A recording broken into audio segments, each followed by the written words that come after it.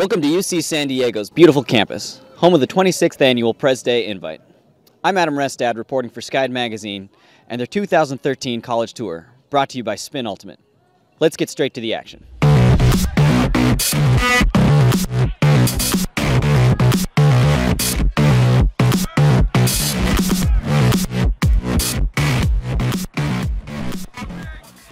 Arizona started with a sloppy first half in their opener against Virginia Tech.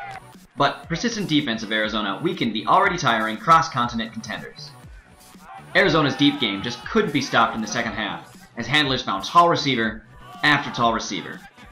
And plays like this greatest by Stephen Lynn stifled even Virginia Tech's best defensive efforts. Arizona, despite a lead, kept their playbook fresh and ran a snake in the grass to capture yet another break. And finally, Captain Sean Hamm found the end zone for this game winner. Arizona closed out their pool easily. Minnesota squared off against national contender Cal in their second game of the day. Cal sat in the driver's seat under the work of handlers like Andy Smith and defenseman Andrew Olson. Minnesota lived by their deep game all day and finally worked their way out of a one-break trail. A miscue by Cal on Universe Point could have sealed the win, but instead gives Minnesota one more chance. Sub-Zero Greggs Aronson shakes the boots off of his defender and then releases this bomb for the easy dish and win for Minnesota as time ran out.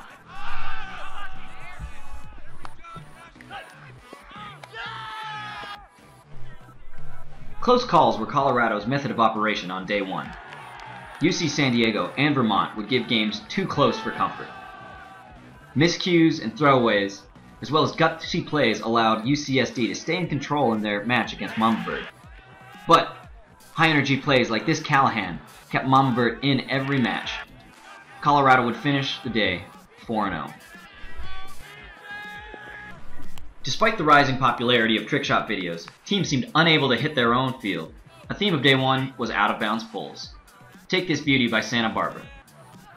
Overall, the fourth-seeded Santa Barbara would finish fourth in their pool after a Universe Point loss to Cal Davis. This would relegate them to the lower brackets. Davis showed strong defensive efforts, and Santa Barbara just couldn't get on the same page. While Santa Barbara's efforts never flagged, Davis, a team looking determined, would win their pool 4-0.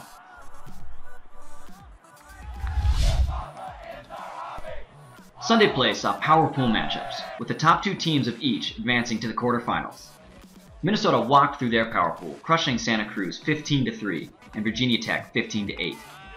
Arizona also handled Brown and Las Positas in a similar fashion.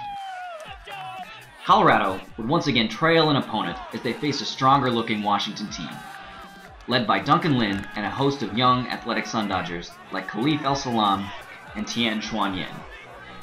Puck turns and tight defense would mean a lot of chances for breaks on both sides, but Colorado showed the poise under pressure.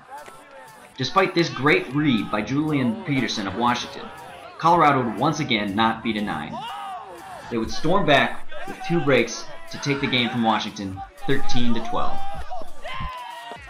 Cal, coming off a surprise loss to a determined Cincinnati, put all their hopes in their match against regional rival Davis.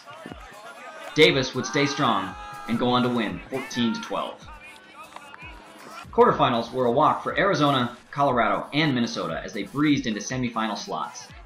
Brown would mount a comeback after halftime against Minnesota, bringing Brownie emotion to within one against Grey Duck. Brown, a team determined to hang on, would battle for points, but the Minnesota defense was too much, and they would eventually fall short, 9-15 against the Minnesota squad. Washington, again determined to make an identity for themselves, would battle Cal Davis. With never more than 2 points separating the teams, it would be a fight for the finish. Washington battled up to a lead of 12-11 with the game capped at 13, but the Dogs would win on a Washington drop and a quick conversion. Davis, closing out the quarterfinal, meant they would face Minnesota in the semis. The semis opened with Minnesota battling Cal Davis. Davis came out swinging like they belonged in the finals of this tournament, and they traded points with the Grey Duck squad. But as soon as Minnesota started hitting their stride, they started pulling away. Davis seemed to generate the Minnesota turnovers, but their defensive lines just couldn't punch it in. Josh Klain made two huge defensive plays that positioned Minnesota for the finals. The first, a Callahan to give Minnesota their second break, an enormous sky in the end zone where he turns around and rifles this full field huck for a score. Arizona faced Colorado in the opposing semi.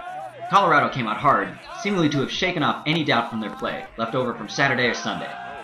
They would go up 2 breaks early in this game. But the Arizona defense was relentless. Sunburn showed a dynamic zone that forced long offensive points, and Colorado couldn't come up with an answer. The second half would be all Arizona as they punched in break after break.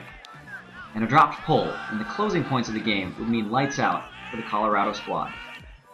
Jamie Mickle tried to light a fire on the Colorado team, but there wasn't a spark to be found. Arizona wins it 14-9. The final matchup saw Southwest contender Arizona against the North Central Minnesota. Minnesota would come out strong, gluing down handler cuts that Arizona found easy all weekend.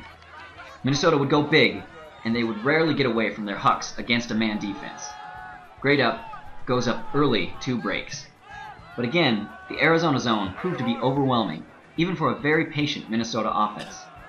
Minnesota often crowded the disc and tried to break it through, but could rarely find their wings for big yardage gains.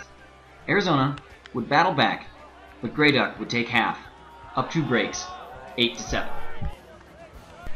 A tight rotation for Minnesota on O and D meant lots of synergy between the Grey Duck top 5 players, and Arizona kept their lines limited as well. However, having separate offensive and defensive squads kept the Sunburn roster fresh. In the end, Sunburn's zone seemed unbeatable, and their cutters couldn't be harnessed. Spectacular play by captains Bryce Dixon and Sean Ham would lead to the Arizona victory, 14-12. And that's a wrap for the Pres Day Invite. This has been part of the 2013 Skide College Tour, brought to you by Spin Ultimate.